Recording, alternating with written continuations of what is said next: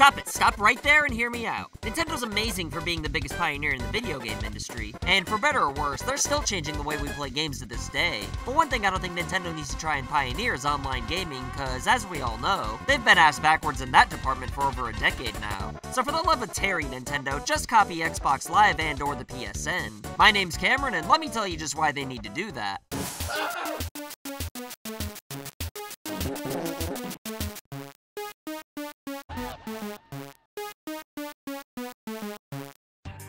If you've been following this channel for a while, then you know damn well that I love the above-average sized N, maybe even a little too much. But there's no way anybody could really defend how Nintendo's been handling online gaming up until 2018. I mean, the Xbox 360 did a better job in 2005, but Nintendo's been way too stubborn and overprotective of small children to even give us the bare-ass basic online experience. And I'm still skeptical they learned from their past mistakes for a few reasons, with the first one being the fact that the Switch's paid online service has been delayed till September 2018, because it only confirms that N-Dog hadn't fully thought this whole online business all the way through before releasing the Switch. Although, I am glad Nintendo's delaying it rather than releasing crap, which is how they've been known to treat games. And in most cases, Nintendo games that were originally delayed ended up being good. So there is hope they'll get online done right this time, since they do seem to be taking it seriously. Plus, while their online services have always sucked in the past, at least it's always been free, whereas now they think it'll be good enough to charge money for. But we can't let the above-average sized N off the hook that easily, because having a net but free online service isn't the same thing as getting free samples of horse steak at Applebee's and not liking it. I mean, it's 2018 after all, having a competent online service is to be expected, whereas a free slice of horse steak at Applebee's is just a bonus. And it's absolutely mind-blowing how oblivious Nintendo's been to how beneficial the internet can be for gaming.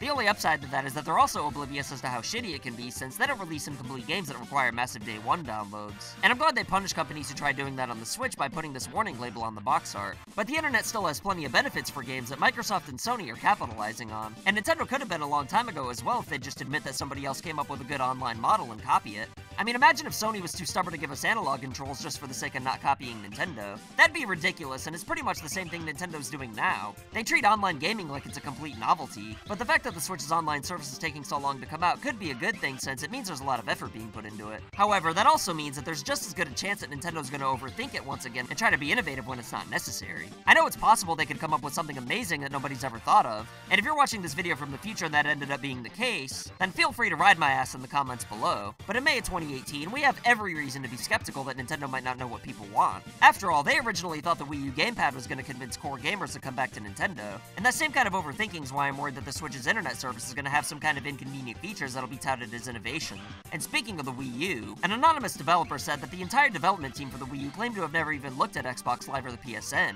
I know that's just a rumor, but if you look at the Wii U's online capabilities, then that's the only thing that seems to make sense. And if true, that's absolutely insane. People give Sony a lot of shit for copying Nintendo and Microsoft. Even I do, due to the fact that they're so blatant about it. However, that doesn't necessarily mean that copying's always wrong. It's like back in '96, Sony said, "Oh, you guys have an analog stick. That's way better, actually. We'll do that too." And more recently, they said, "Oh, Xbox has a good online service and achievements. Well, people like it, so fuck it, let's give it to them. And hell, let's go one step further and make our network easily accessible to hackers." Sometimes copying people's ideas just makes sense if it's obviously superior. It happens all the time in any industry, but in the video game industry, Nintendo's innovated damn near everything we use today, which would explain their inability to accept the idea of implementing something into their product that they didn't invent first. Even with something as simple as disc-based games, they just had to be stubborn assholes about it on the GameCube, which ended up losing them a lot of third-party support due to the low storage capacity. To be honest though, I personally thought the GameCube discs were pretty cool. And I know there's the argument that they only popularized innovations from obscure failed devices that were technically considered video games. But even if we're going with the narrative that Nintendo's evil and did just that, they were at least able to get away with it for all those examples, whereas they can't get away with ripping off Xbox Live as their own thing since everybody knows what it is. But for this one time, I wish they'd just copy the competition. And obviously when I say copy, I don't mean to the extent Sony does to where it's blatantly obvious. Nintendo just needs to go in that general direction. We don't need any more weird policies just to play games with other people, and being able to communicate would be pretty ideal as well. And look, I understand that Nintendo's mission is to protect tiny infants who could barely support the weight of their own heads, and they certainly wouldn't want evil adults saying immature things to children online, which is what I'm pretty sure they're worried about. This fear probably comes from that incident where two guys tried to diddle kids over SwapNote, and there were also all those times where my neighbor and registered sex offender Terry lured me into his home with PictoChat. But the Switch has stronger parental controls than any console's probably ever had before, so you'd think we're past the point of not being able to talk to people in games online for any console. But nope, we have to use Discord for competent voice chat. And on top of that, we can't even do something as simple as choosing what team we want to be on for Splatoon. And while we're on the subject of Splatoon and voice chat, let's talk about the Splatoon headset, which is another reason why I'm skeptical that Nintendo really has good things planned for the online service. This thing connects to the Switch and uses your phone as a middleman that requires a Nintendo app to be downloaded and opened at all times on your phone for the voice chat to even work. You can't even be on your lock screen.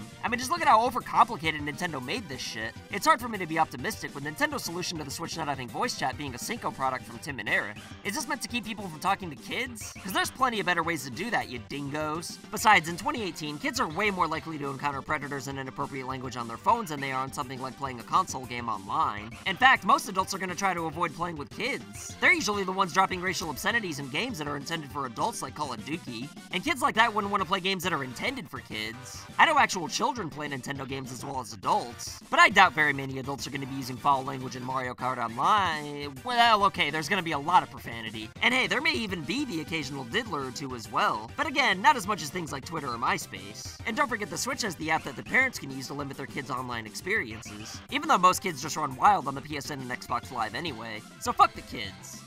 The kids?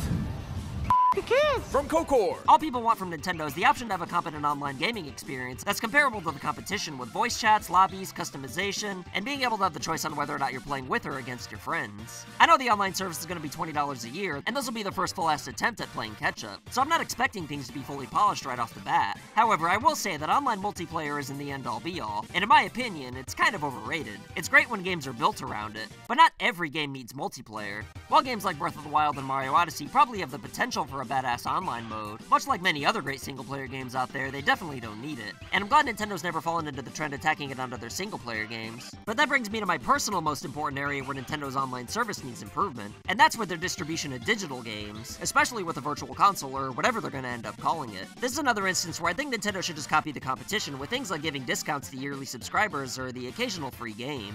Either that or copy PlayStation Now's Netflix type of streaming service with your classic library, because that alone would sell Switches out the ass. There are emulators out there, but with small additions to classic games like leaderboards for high scores, completion times, video replays, and other shit like online multiplayer would really go above and beyond to make the experience much better than an emulator. But if we're not going to be able to stream classic games, then please, Nintendo, at least stop being stingy as hell with your digital games. And I'm not complaining about the prices, but take notes from Microsoft, because if I download a game to the Switch, then I want to own it forever. I spent hundreds of dollars on the Wii's Virtual Console thinking I was just going to be able to transfer all the games up to whatever the successor was going to be, just like you could do with the Xbox 360 to the Xbox One in most cases. But later I found out I have to pay even more money to transfer my games up to the Wii U, despite there not being any added features outside of being able to play on the gamepad within 20 feet of my console. And it's the same problem on the 3DS, which is why I started collecting physical copies of retro games in the first place. I'd happily repurchase every game I've ever owned digitally one more time just to be able to take them with me on the go. But I don't want to do it every 4 to 6 years. I want to be able to play these games when I'm too old to get a bone yay. Imagine being in a retirement home having to play 64 games on the Wii. I want to at least be able to play them on my new Switch 2 USXL.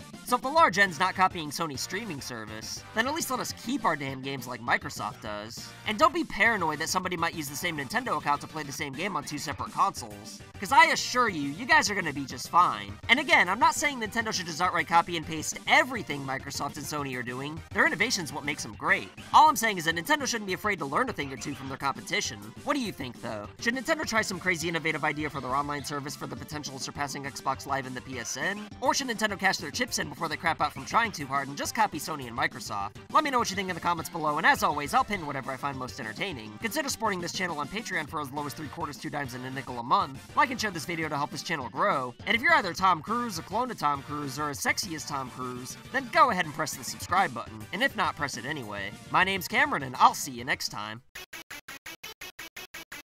So I want to say thank you to your loyalty. Thank you for your support.